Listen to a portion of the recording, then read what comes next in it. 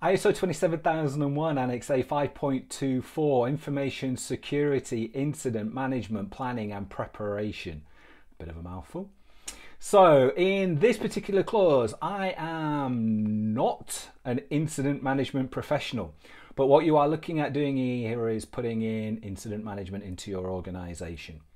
Let's have a start by reading out what the standard says, then we can look at about how we go about completing it. So incident management, basically the organization should plan and prepare for managing information security incidents by defining, establishing and communicating information security incident management processes, roles and responsibilities. So how would I go about doing this? If I work with an organization, the first thing I look at is, do they have an incident management process right now? And if they do, that is absolutely fantastic, right? So what we're looking at doing is we're looking at, firstly, hooking into existing incident management processes, roles, procedures that an organization may have, right? Because this is a profession in its own right, it's quite a standard process. Many organizations will already have this. They'll have the process about how you raise an incident, how an incident is recorded and analyzed and tracked and then remediated, etc.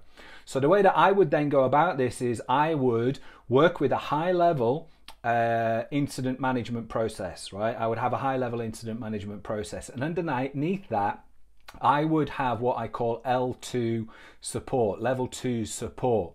Now the way that overall incident management works is, if it has an L2 support structure, these are teams or sub-teams that are brought together for incidents of a particular kind, right? So not everybody needs to be involved in every single incident. So it might be if you're a software development house and it's a code incident, then you bring in the coding team. Or in this case, if it's an information security incident, you're going to bring in the information security team. So I would have my high-level process that exists. I would make sure that it meets the requirements that I'm going to go through in a moment. And then underneath that, I'd plug in an L2 information security incident management team. I would allocate the roles and responsibilities to the information security manager, potentially the data protection manager as a bare minimum, and I would operate the triage on a case-by-case basis for the information security events as they came along, reporting back into the main incident management process, which should be responsible for tracking the progress of the incident, communicating back with the customer or the identifier, the requester, and all that good incident management stuff that goes along with it. Option number 2 is I'm putting incident management and I'm either a startup or I'm early stage and I don't have anything, right? I don't have an incident management process that I can tie into.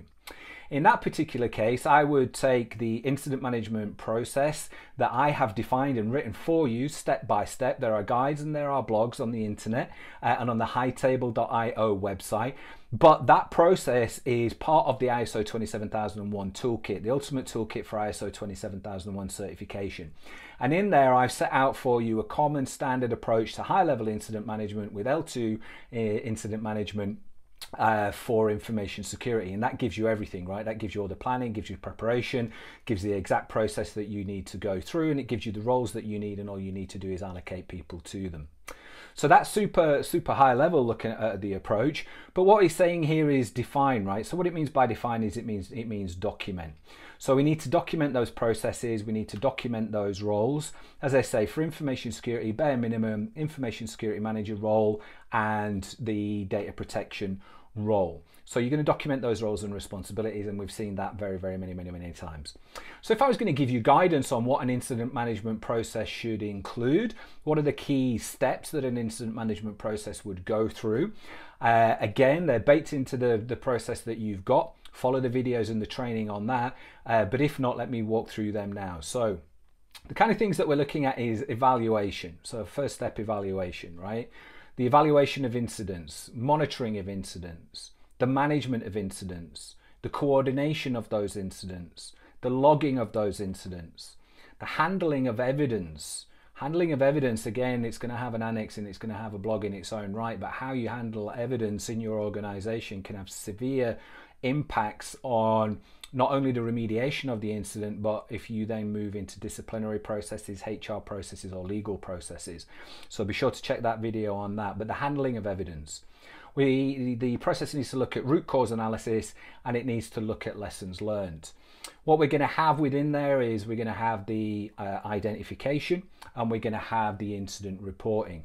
Now, you've seen when we went through communication, one of the things that we're going to communicate out to people on a regular basis is how to raise an incident, how to raise a concern. So you will have already implemented that with consideration to whether or not it's an email address, an online form, a telephone number, a combination of all of those, the identification of a person that people can approach, again, a combination of all of those. So we're going to put in our planning. You're going to put in your high-level process for incident management. You're going to document it, document your roles, document your processes, document how you do your reporting. You're going to cover off the key steps in incident management, and you're going to be absolutely golden. If you have incident management already, then you're just going to tweak that and adapt that to understand about where information security can fit in, and you're going to give consideration to what I've raised as being the L2 process, the level 2 process, a sub-team that would plug into the overall planning and management.